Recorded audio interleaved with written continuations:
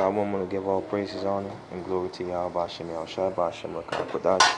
Double honors to Apostle Ellis, the great milestone and Ruel.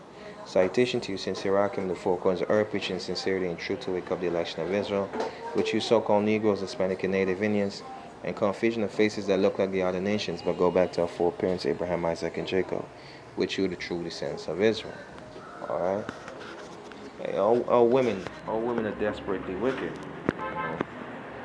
Majority of our women, all right, seducers, all right, they practice witchcraft, all right, they try to manipulate men in all forms as they can, because they had learned the ways of wickedness, right, from the serpent, which is a man, which goes back to Genesis chapter 3, where they took that wisdom, all right, that doctrine, all right, from that the serpent man, all right, which that same spirit, all right, is the spirit of Cain, and also the same spirit is the same spirit of Esau, Edom, the so-called white man today, who is better known as the wicked.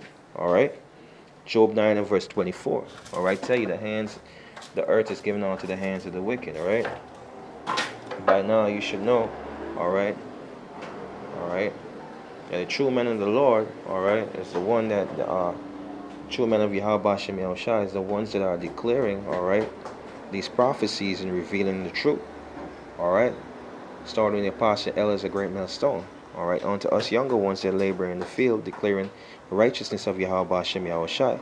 All right, this is the doctrine that, or the so-called Negro, Hispanic, and Native Indian women, all right, or the children of Israel, they follow. All right, they follow. All right, and if you're not, if you're not grounded in this truth, if you don't have the understanding, all right, of the doctrine, all right, of Yahweh Bashem Yahushua, all right, you're going to be destroyed, all right, by these women, all right. It's Ecclesiasticus 25 and verse 24. It says, of the woman came it the beginning of sin, and through her we all die. You see? Let's just get this precept quick. Bounce back.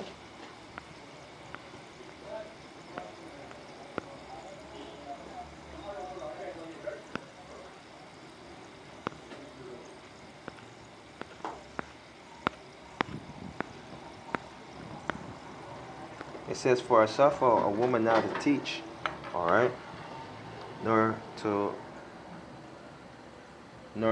usurp authority over the men, all right, but to be in solemn. No woman is supposed to be over the head of any man ruling, all right, because that's what she was promised, that through this wicked doctrine that she pushes, that she's going to be able to rule over men, all right, being a god or a goddess, as these foolish nations, all right, exalt their women or their wickedness, all right, what the scripture tells you, all right, in First Corinthians 11, all right, and verse 2 all the way down, it tells you that Yahweh Shai is the head of the man, and the man is the head of the woman, all right, and Yahweh is the head of Yahweh Shai, all right. So there's an order of things. It never told you anything about the woman, all right, being the head over the man, all right. And that's what the wicked vibration of this world exercises. It exercises that the woman has power, all right, over the man, and that's how all these laws and so forth is set up, that the woman should rule over the man, all right. But the Most High Yahweh Bashem Yahushua is bringing back, all right, his men into order, all right, to put their houses in order, all right. All right, and it reads, for Adam was first formed, see, man before the woman, all right, then Eve, and Adam was not deceived. See that? Adam was not deceived, but the woman being deceived was in the transgression, all right. And through her, all right, through her we fall away, through Adam, all right. All right, bro, you see? Now, get this quickly. Proverbs 2, verse 13, 12. Yeah. For leaving the path of uprightness to walk in the way of darkness, you see? She turned away, all right, and receiving the doctrine, all right, of the serpent, man, from uprightness. Likewise, 2/3 of our men, they follow after the philosophies and doctrine, all right, of the wicked, man. And they set these women high pedestals and saying that they're goddess, they're the queens and all of that. Never in the history of Israel, all right, the Most High had put up no woman to be a ruler over the children of Israel, the men. There's always men, all right, that the Most High had set up to teach, to rule, to judge the nation of Israel, all right.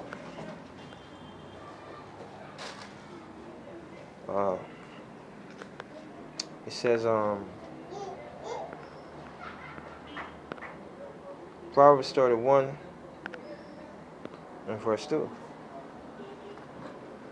It says, what my son, and what the son of my womb, and what the son of my vows? Give not thy strength unto women, nor the ways which destroy kings. You see?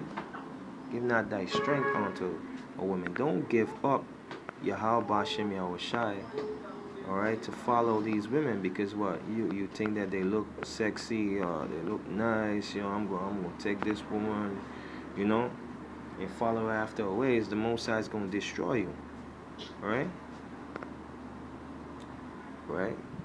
Proverbs 18 and verse 14. For Yahweh, or the Lord, is my strength and my song, and is become my salvation. Yahweh Bashem Yahushai is our strength, all right. He's our salvation, our deliverer, all right. He's going to deliver you, all right, from the ways of this world, all right. He's going to impart in you wisdom, all right. This is Psalms 119,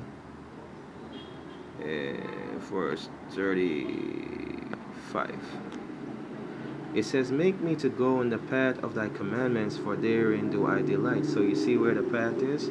The path is the delight to do the commandments of Yahweh Bashem Yahushai. Psalms 119 and verse 105, it says, thy word is a lamp unto my feet and a light unto my path. So don't give the woman, all right, the opportunity, all right, to exercise her evil, all right, to cause you to fall, all right. But rather, put your trust in Yahweh Bashem Yahushai, and He may guide you. Proverbs 6 and verse 23. It says, for the commandment is a lamp, and the law is light, and the reproof of instructions are the way of life. You see? That's the light, the wisdom, knowledge, and understanding of Yahweh Bashem Yahushai in order to follow the commandments, law, statutes, and judgment. You see? Right? And the Most High set up an order in a way that a woman ought to follow. All right? This is 1 Corinthians chapter 14.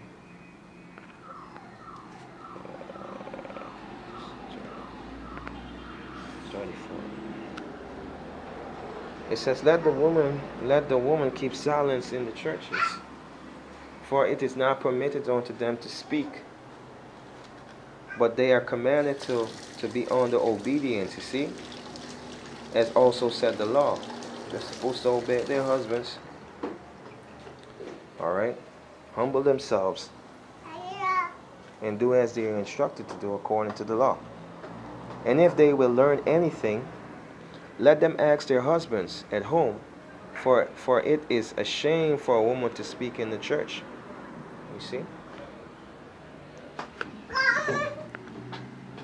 Alright, you can't deal with a woman in any other way but the way that Yahweh Bashem Yahushai set it up for them to walk.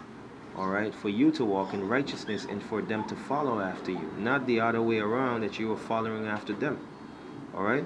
First Peter 3 and verse 7. Likewise, ye husbands, dwell with them according to knowledge, giving unto the wife as unto the weaker vessels, and as being heirs together of the grace of life, that your prayers be not hindered. You see? Said deal with them according to knowledge. Alright? Let me just get this precept quickly.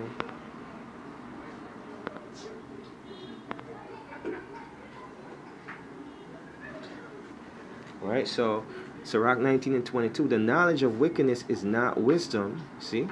Neither at any time the counsel of sinners prudence. So, imparting wicked knowledge into a woman, maybe she's already wicked, alright? That's a false balance, alright? But when you teach her righteousness, alright, everything that she does wickedly, she's going to come into subjection of the word, alright? And the word of Yahweh Hashem Yahushua is going to deliver you, alright? It's going to put her in order. And that's going to give that balance, alright?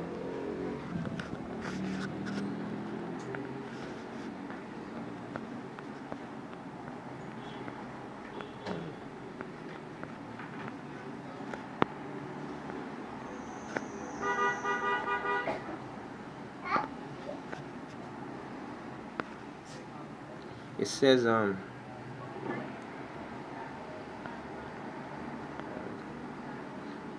Sirach 26 and verse 3, a good wife is a good portion which shall be given to the portion of them that fear Yahweh. And that good wife is talking about wisdom.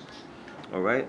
And that's the first wife that you have, alright, when you come in this truth. That woman of innocence, alright? Alright? Wisdom, alright, which is likened unto a woman, alright. She gives you that portion of understanding how to deal, alright, with women, alright, with prophecies, you know, so forth, whatever Yahweh Hashem Yahushua had set up at the moment for you to experience and to declare as righteousness, alright. She shows you out how to deal with these women, alright.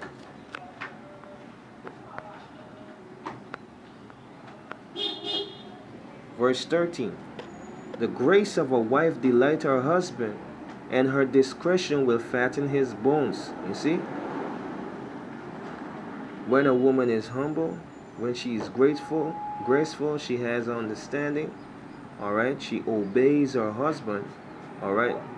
She fattens his bones. Alright?